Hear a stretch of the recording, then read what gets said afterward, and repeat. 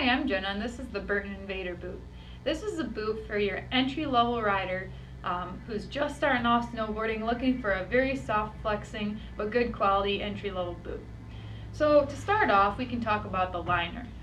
Burton uses the Imprint 1 liner on this, and what that gives you is actually a heat moldable liner. At this price level, you usually don't find a heat moldable liner, so that's really cool that they give you that ability to customize a boot for your entry-level rider.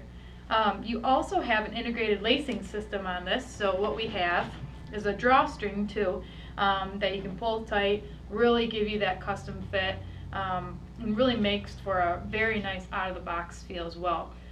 We've also got a EVA molded footbed as well in this liner. So right out of the box, this is a very comfortable boot, very soft flexing liner, something that's going to be very forgiving for your entry-level rider who's a little unsure of their movements quite yet, wants to learn, wants to progress, but doesn't want that real responsive feel. So next, let's talk about the shell a little bit. You've got a traditional lacing system on this, so again, just a very simple boot. Great value for the money, but doesn't get real complex here in the lacing. The flex of this boot is actually the soft flex thin profile with a 3D molded tongue. So this tongue, you'll see, will actually curve to the foot, which sometimes in a lower end boot you don't find the liner's very, it's not formed nearly as well.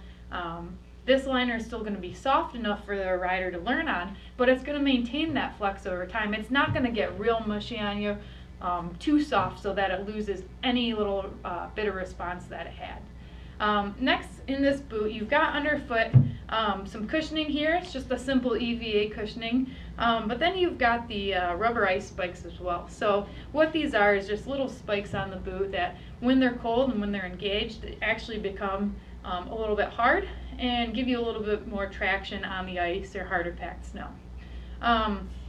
You've got a level 1 molded EVA footbed in this boot.